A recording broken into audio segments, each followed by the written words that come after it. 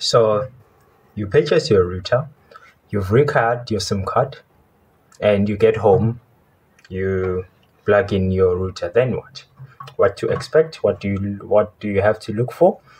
How do you, or where do you get started? So basically, you plug in your router. Simple as that. There's a switch at the back here next to the AC adapter, where the AC adapter goes in. So there's on and off. So sometimes you might plug in your router and it's not powering on. Just need to make sure that the switch is pushed all the way up. And then your router will show the power button as blue. And that means your router is on.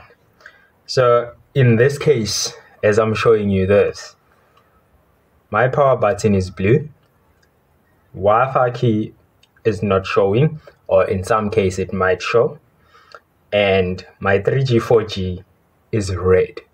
So what does it mean if your 3G 4G is red? That means there is no signal. As you can see, the signal is there is not even one bar. So I've just took the SIM card out purposely just for demonstration purposes.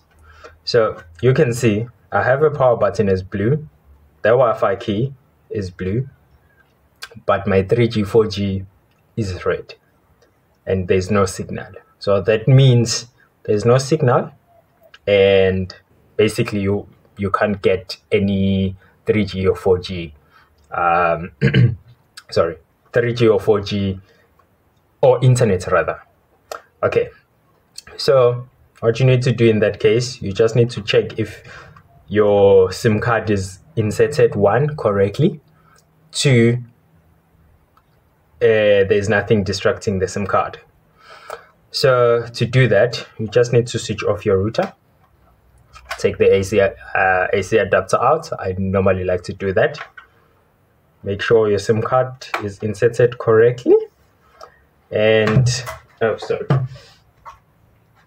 and you take your power adapter back on, switch the power button on, just like that. And so what you're doing, you're basically resetting it to read your SIM card if you've inserted the SIM card not correctly. Then you basically wait for it to reboot and all of that. While we're waiting for this to reboot, let's just go underneath your router. So obviously, after everything is working, you need to connect your devices into the internet or the Wi-Fi. And there's 2 passwords. The first one, it says LAN key. The other one, it says website password. So basically, the one that you're going to use to log into your Wi-Fi is the one that's written LAN key. However, if that's not working, of which it should, if it's not working, just try the other one, which says website password. And make sure these passwords are very cap sensitive. So make sure you write them exactly as they are. And if you just want to change the name of your router, like to put it into whatever name that you prefer. So basically, if you go to your Wi-Fi and you see whatever name that you want. So like for an example, to call your router ABC, and you know that the ABC is your router. So you need to log into your IP address, which is also under device manager password.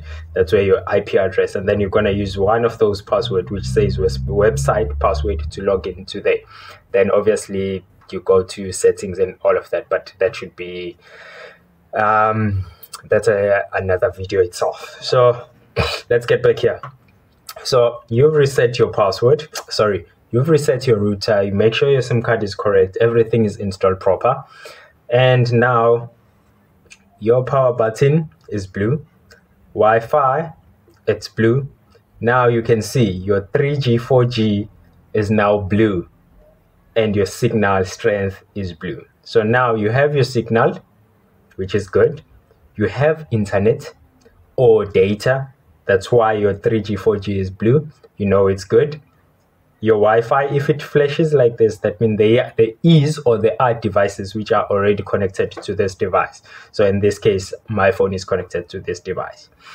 However, in a situation where this 3G or 4G light is green, not red, not blue, but green.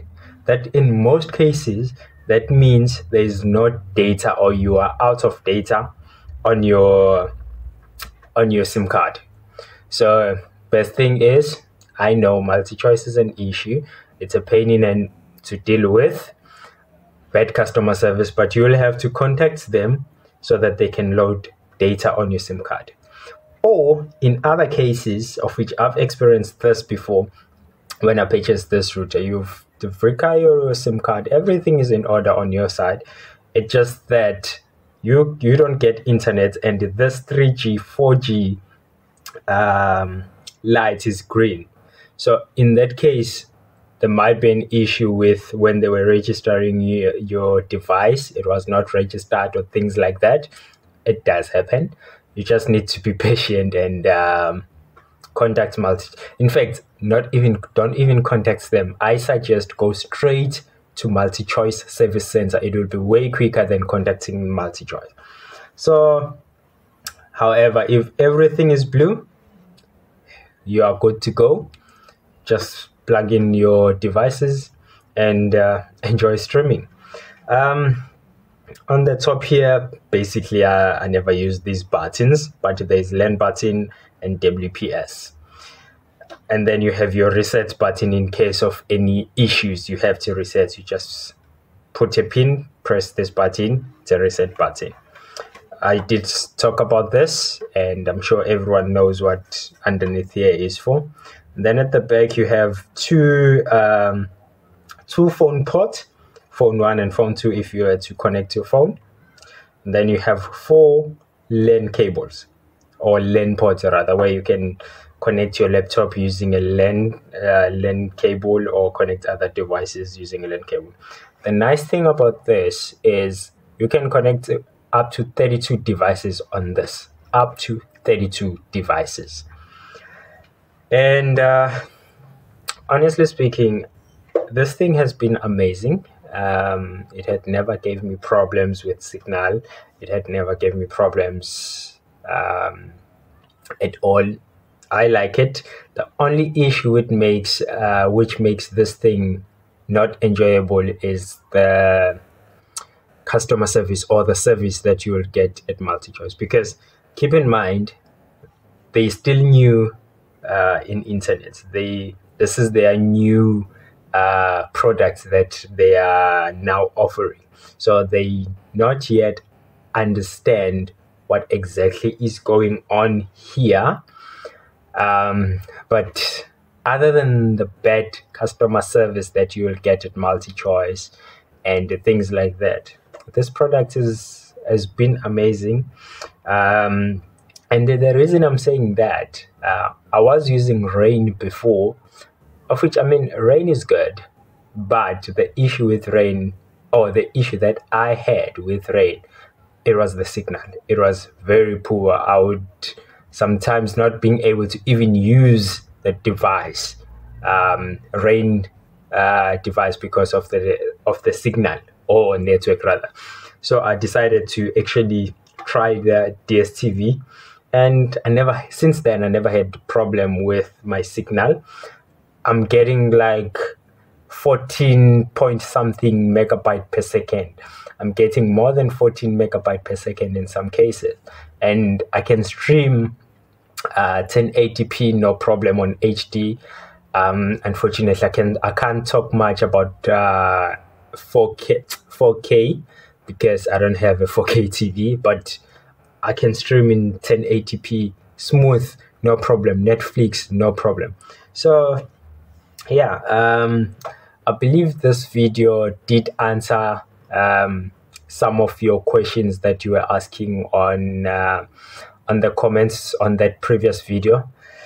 If you have more questions, please don't hesitate to actually leave a comment. I'll try my best to answer, and I have been answering almost all the comments on the previous video. And yeah, please don't forget to subscribe, like this video, share with your friends and family. I hope I was able to assist you wherever I could or wherever I can.